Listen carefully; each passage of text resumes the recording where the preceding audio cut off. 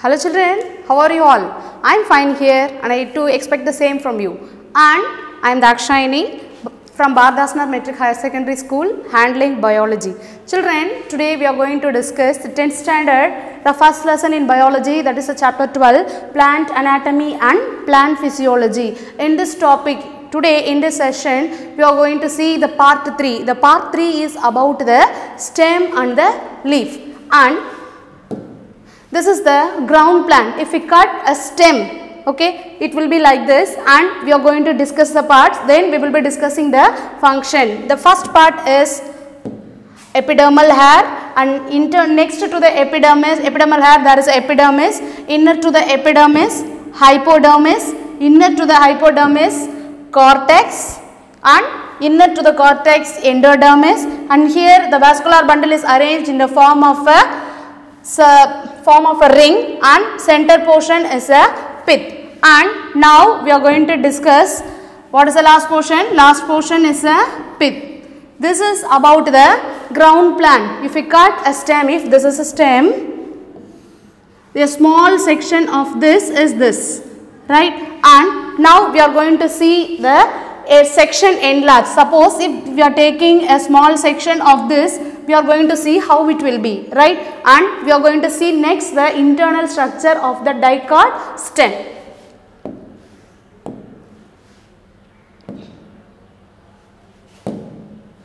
So, this is the picture of the dicot stem, children. First we will be seeing the parts and later we will discuss their function. So, what is the first part? Epidermal hair. The first part is epidermal hair, and inner to the epidermis, cuticle. Since it is a stem, cuticle is present, and inner to the cuticle, epidermis, and inner to the epidermis, here it is made up of 3 to 5 layers of collenchyma. Next to the collenchyma, this green color cells is chlorenchyma, and next the middle cortex is made up of the parenchyma cells, and this is a endodermis. Inner to the layer surrounding the vascular bundle, we call it as endodermis, and this is a phloem, cambium, xylem, and the innermost structure is a pith. And now we are going to discuss about their functions. See, what is outermost? The epidermal hair is the outermost, and it consists of 3 layers: epidermis, and next to the epidermis, hypodermis, and then endodermis. And since it is a stem, cuticle is present, and next to the epidermis we see the cortex. Here cortex is divisible into 3 regions: outer, middle, and the inner cortex. And here this is a collenchyma. These cells refers to the collenchyma. What is the function of collenchyma? The main function of collenchyma is mechanical support. They provide mechanical support. And next, this green color layers refers to the chlorenchyma. Since chloroplast is present, they are said to be chlorenchyma. And what is the function of chloroplast, children? Photosynthesis. So the main function of this chlorenchyma cells is photosynthesis. And next to this, there is a circular cells made of parenchyma with intercellular spaces, and their function is to allow the passage of food substances from the outer surface to the inner xylem and phloem. And next to the cortex, the layer surrounding the vascular bundle, we call it as endodermis. And what is the function of phloem, children? We have already discussed. The function of phloem is the transport of food particle, and xylem transport of water, and the centermost portion is a pith. And now we are going to study about the structure of this condition of the vascular bundle. Here the xylem, since cambium is present, the vascular bundle is said to be open. Since cambium is present, vascular bundle is said to be open, and the xylem is said to be endark. What do you mean by endark, children? End arc in the sense protoxylem towards the center and metaxylem towards the periphery. We call the xylem as end arc, right? And it is said to be collateral. What do you mean by collateral? They are arranged one after the other, xylem and then the phloem. So it is said to be conjoined. Conjoined, collateral. Conjoint and collateral. So what is the condition? This is an important NEET question, children. Identify the characters of the dicot stems vascular bundle. The answer is the xylem is, the vascular bundle is open, end arc, conjoint and collateral. Why we call this as open? Since cambium is present, we call the vascular bundle is open. And why the condition is said to be end arc? Protoxylem towards the center and metaxylem towards the periphery, right? So this is about the internal structure of the dicot stem, and this is a dicot stem in the sense example sunflower stem. And next we are going to see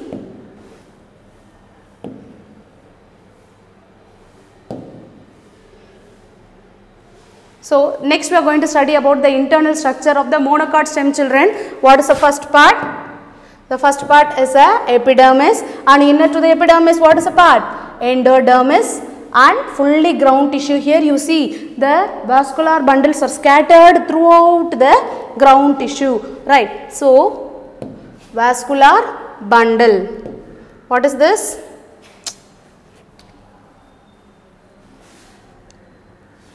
Vascular bundle. And next we are going to study about the transverse section of the monocot stem.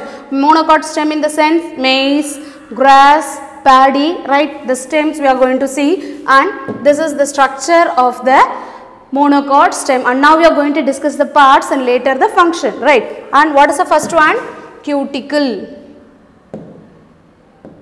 epidermis, sclerenchyma, chlorenchyma, vascular bundles, ground tissue, crushed protophyllum, metaphyloem, metaxylem, protoxylem, protoxylem lacunae, and the last one is the bundle sheath, right? And now we are going to discuss about their parts, children.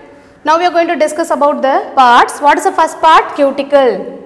It is the outermost layer and it is for protection, and next to the cuticle is the epidermis. And in case of monocot stem, the cortex is made up of sclerenchyma cells. This is an important question, children. What is the difference between the cortex of dicot and the monocot stem? In dicot stem we studied chlorenchyma cells, and below that we studied the chlorenchyma, but here the arrangement is different. The cortex is made up of sclerenchyma cells and in middle we can see the chlorenchyma. So this is the main difference, and this is also the internal questions from this lesson. So sclerenchyma, mechanical support, and what is the function of chlorenchyma? Chlorenchyma is very good, photosynthesis.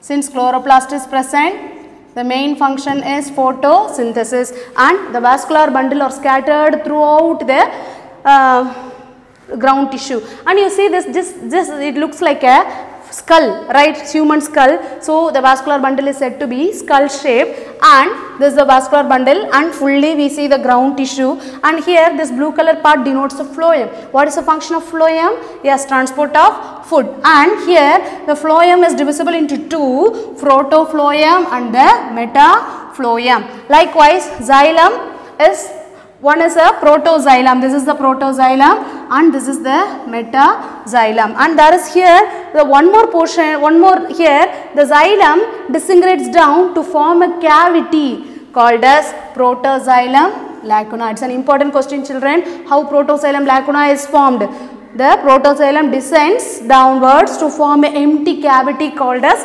protoxylem lacuna, and the layer surrounding the vascular bundle is called as the bundle sheath. And now we are going to discuss about the condition of the vascular bundle. Vascular bundle is skull shape, and the xylem, what is absent here? Cambium is absent, so vascular bundle is said to be closed, and end arc.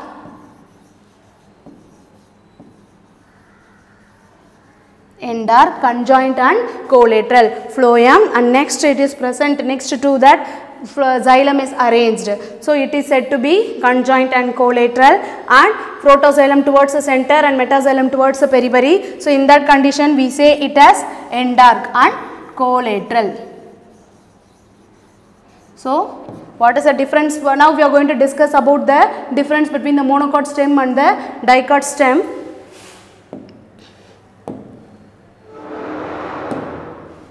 And this is the difference, children. First, the difference between the dicot stem and the monocot stem.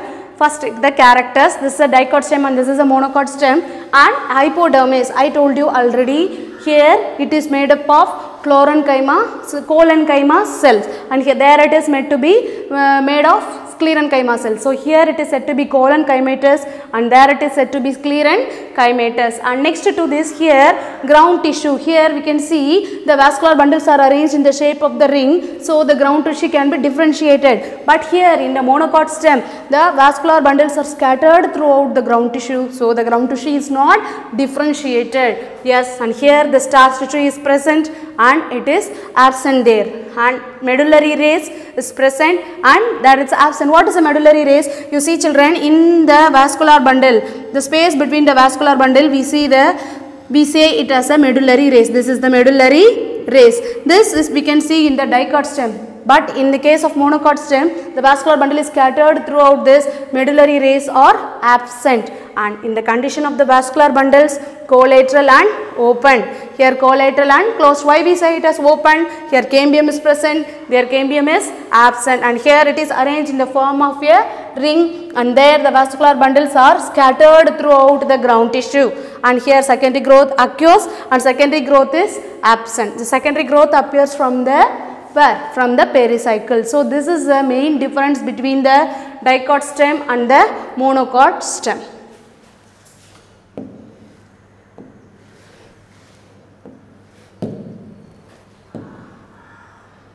And now we are going to discuss about the dicot leaf, that is a sunflower leaf. First we can see the parts and later the function. Okay, children, outermost part is a cuticle. Outermost part is a cuticle and the leaf, root hairs are absent. Yes, and here it has two layers. One is the upper epidermis and another one is the lower epidermis. And here the ground tissue of the leaf, we call it as mesophyll. What we call?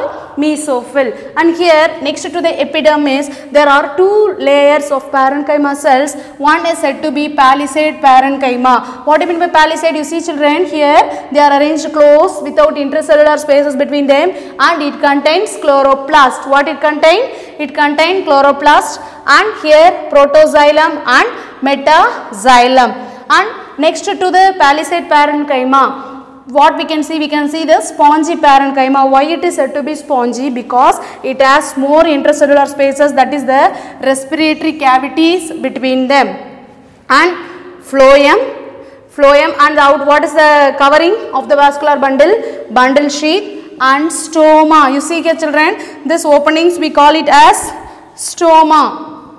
Stomata is present where the guard cells are present, and it helps in the respiration. Stoma. And epidermal hair, lower epidermis and respiratory cavity. And the main difference here, right, here's the mesophyll is differentiated into palisade parenchyma and spongy parenchyma. And here the protoxylem is towards the periphery and metaxylem is towards the center. Here same, here we cannot see which is the inner part and which is the outer part, but they are arranged one after the other. So here the xylem is said to be end arc. The xylem is said to be end arc. So children, so this is about the internal structure of the dicot leaf, and the main difference is that here the mesophyll is differentiated into spongy and palisade parenchyma, but there in the monocot stem it is not differentiated. And now we are going to discuss about the internal structure of the monocot leaf.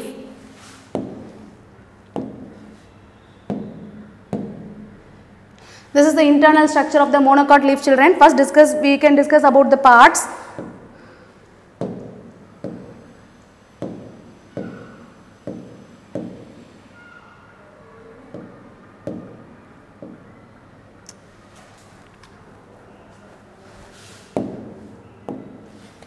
And now these are the parts of the monocot stem, and first one is a same as in the dicot leaf. This is upper epidermis and lower it is a lower epidermis, but there we see the respiratory stoma only in the lower epidermis, but in the case of monocot leaf we can see stoma on both the sides. You see here also stomata is present and here also stomata is present. So respiration takes place in both the epidermis layer and respiratory cavity, and here the mesophyll is not differentiated into palisade and spongy parenchyma, only a single layer of parenchyma cells is present with the chloroplast. So this is a parenchyma cells and here this is the chloroplast. This is a chloroplast, right? And bundle sheath, xylem and phloem. Xylem helps in the transport of water, phloem helps in the transport of food particles, right? And lower epidermis and stroma is present. And here you see some epidermal cells are enlarged, right? That enlarged cells we call it as a bulliform cells. An important question, children, what are bulliform cells? In the monocot leaf, the epidermis, some epidermal cells get enlarged in size to form the bulliform cells. Yes children, so this is about the structure of the monocot leaf, and now let us compare and contrast the differences and similarities between the monocot leaf and the dicot leaf.